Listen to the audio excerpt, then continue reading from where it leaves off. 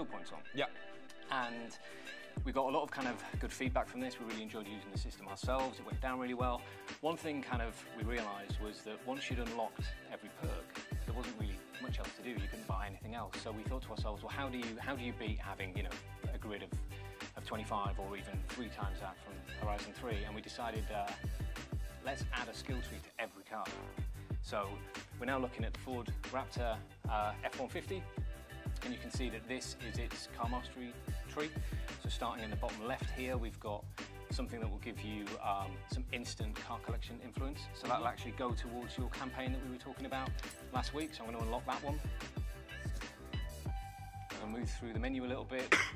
Here's something that will give you a bonus in event finish influence. So again, going towards campaign.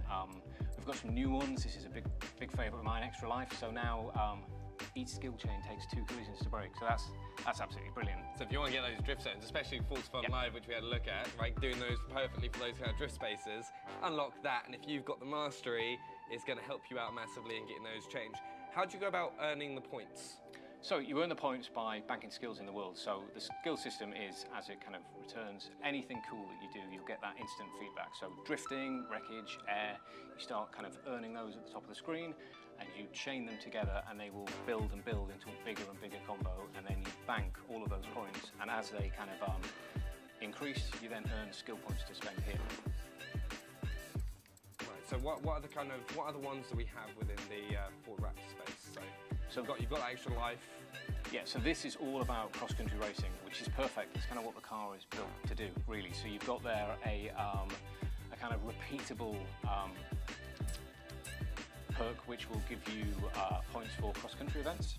Yep. You've got Wrecking Ball, you've got Air, all the kind of stuff that you would expect when you're barreling down the side of a mountain, smashing bushes, jumping over the top of hills, stuff like that. If we get into another car with a completely different tree, so let's get into something like, here we go. Because this is the thing, what kind of justifies the kind of different skill trees that you're going to be getting with the cars? Is it kind of going to have, is every car type going to have specific like skills that you can unlock?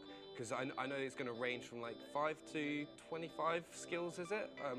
For each car, what kind of decides that? So there's up to 16 kind of perks within a mastery tree. Yep. The cost of those perks ranges anything from like 1 simple kind of skill point all the way up to 25. In terms of what you get within a car, it's really what the car is designed to do. So that Raptor we saw was all about cross-country racing and how you kind of boost those skills. This Forza Edition Ford Capri with its like jacked-up suspension, massive tyres, which is perfect for dirt racing. You can see it's got Dirt Monster there, which is a perk which will benefit you in dirt racing events. And everything else is the kind of thing that you would expect in dirt racing. So again, we've got things like Drift, which is something that rally cars are quite iconic for. You've got Sideswipe, which is when you destroy something as you're drifting, as well as some really, really cool ones like this perk here means your skill multiplier builds twice as fast. So again, that goes back to the Forzathon Live stuff we were talking about. And then if you're doing that with a skill multiplier so it builds faster, is that a way of earning more points quickly? Yeah. Because one of the big features that I got really excited about, and like this is the thing, is that you can build the mastery of the car, but it sticks to that specific car. That's right. I think that's the best thing about this feature actually is you can earn masteries and complete this skill table for each like individual instance of a car, but if you get another Ford Capri Forza Edition, it will start with a blank skill tree, and then you can actually spend your skill points and build that one up as well. And what's doubly great about it is that you can actually sell a completely mastered car on the auction house, for example. Yep. And that could have real value, I think. Yeah. This is the thing, right? I can already see what people are going to do, because this is the first thing that popped into my head when I heard about this. Because everyone wants Edinburgh Castle, right? The most expensive player house. You can just like perfect a certain style of driving in a certain car and just become the ultimate like Veyron, like McLaren Senna kind of dealer.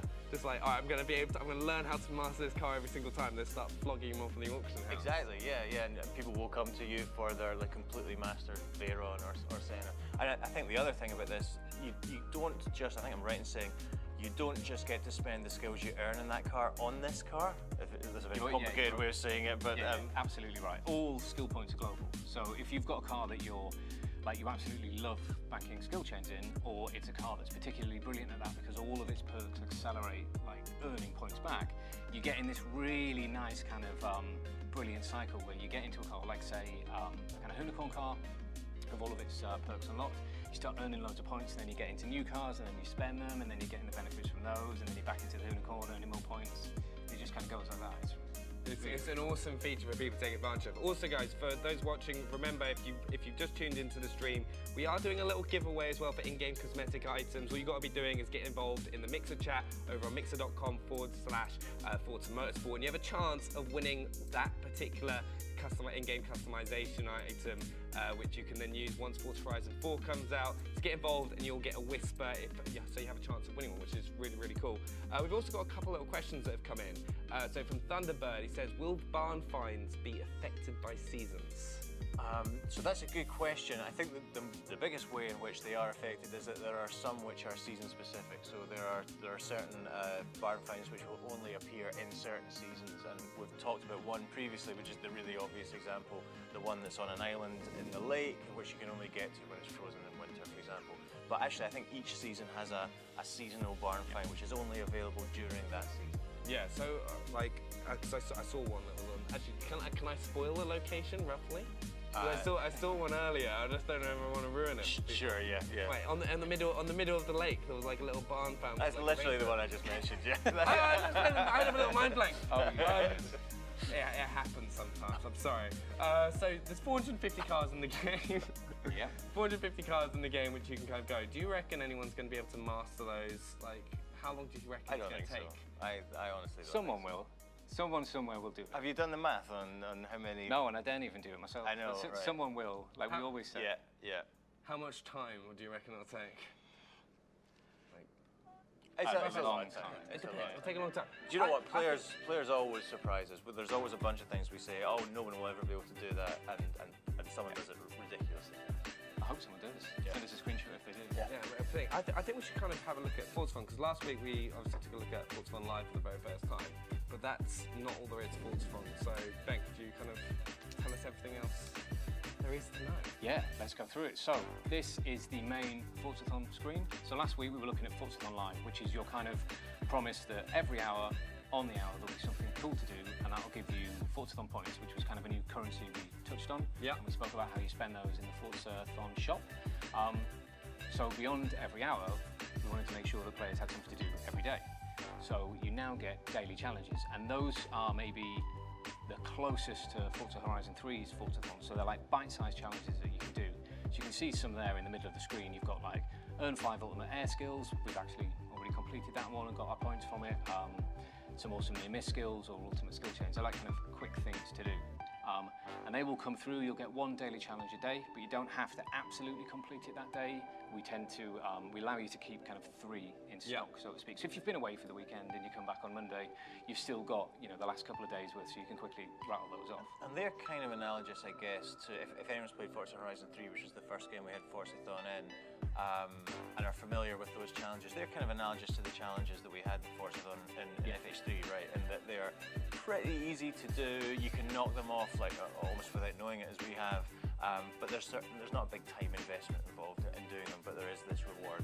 Yeah, they're really simple. In fact, we often find that when we're testing the game internally, you'll be doing daily challenges without really thinking about it. But it's like a nice reminder that Forzathon's there and giving you rewards. So beyond daily challenges, we wanted to make sure that you've got something to do every week. And so this is where the weekly challenge comes in place. And the weekly challenge is all about getting into like a particular kind of special car, like maybe something like a Nissan GTR or a particular type of car. So here we've got the vintage racer type. And this will give you more points than a daily, like many more points than a daily, but it'll take a lot more work to do, like half an hour's kind of play.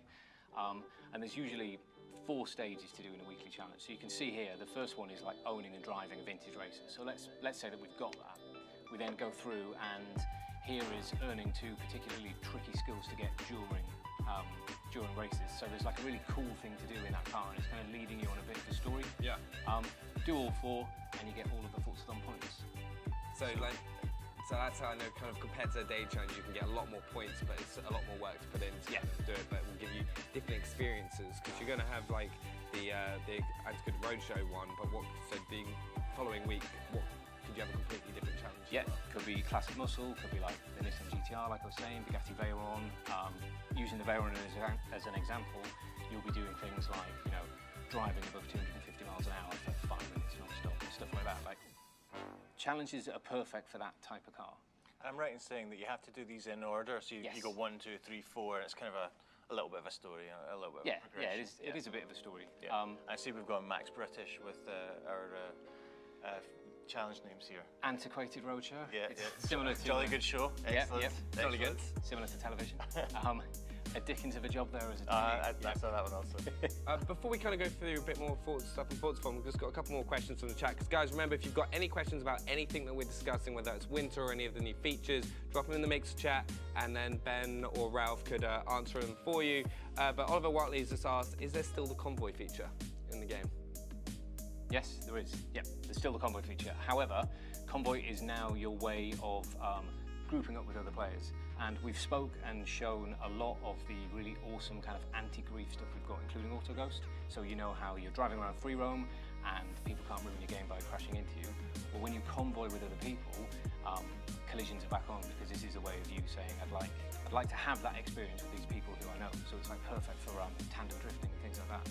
Yeah, and Batteries has also just asked, is there still an auction house? Which we just touched on a couple of minutes ago. Yeah, there is still an auction house, absolutely. Yeah. Which people are going to be able to take advantage of, which is, especially with all those new features. But should we have a look at the rest of the Forzathon section? Yeah, so we went through, there's something to do every hour, yeah, every day, every week, and you've got your Forzathon points. What can you spend them on? So here you go, Forzathon shop. And you can see that there's a really nice collection of rare items in the game. And the way the Forzathon shop works is every week when the season changes, its stock refreshes. You don't lose any of your Forzathon points. You can save them up as long as you want and just wait for the perfect item in here that you want to get. And the way to think about this is that it's a way to guarantee getting a reward without any RNG completely ruining it for you every time you go through something like wheelspin. Like, I'm desperate for that particular Forza edition. Like the Capri that I was in when I was going through the Mastery stuff. You can see there that it's in the shop and it's got a price, and that gives you something to save up for, so you can guarantee that that's what you're going to get instead of trying your luck with wheelspin. Also, is there ever going to be any like exclusive items in the Forzathon shop that you're not going to be able to get in the game like elsewhere? I don't think so. No. We don't want to gate anything in any content in the game behind a specific feature. Yeah. We haven't gated any behind this feature, so it'll all be stuff that you can get in different ways throughout the game. But like Ben says, it's the perfect sort of shop front to come to and get that thing that you really want and just hasn't been landing for you in wheelspin. Can you use like your in-game money or like real money to kind of be able to kind of speed up the process of getting these like kind of Forzathon points, so you can like kind of shortcut? Just Forzathon points, yeah. You can't use in-game cash. So nothing else, which is awesome. But like the thing is sort of take a look at all the items that you can get a hold of. Like what kind of like costings and everything like that, is that all kind of still TBC? I think we're still working on that, yeah. Still filling it out a little bit. I mean, you can see on the screen that a Forza Edition car costs more than, a kind of, I say a normal car, it's still a GTR R34, which is awesome, but we're still, working out the own rates and costs. That's awesome, but before we move on to the next section, Infamous Creations has just asked, are there rewards and perks for being a painter or tuner, right, in Forza Horizon 4? Yes. I would refer them to the VOD of last week's show, actually, where we sort of dug into the campaign mode, the Horizon Life. Now, by being a painter and a tuner, you can actually progress your campaign in a way that you've never been able to before. So you will be able to, through being successful as a tuner or as a painter, you'll be able to earn influence, you'll be able to level up and progress towards being a Horizon superstar, which is the goal of the game. And I think that's really cool, because we know lots of people spend a lot of their time in the paint shop. This is a way now for them to see real fruits of that within the game's progression. Yeah. Right, so anyway, thank you very much for talking to us through Forzathon. We've got so much more stuff coming up on the show. Big thank you to Ralph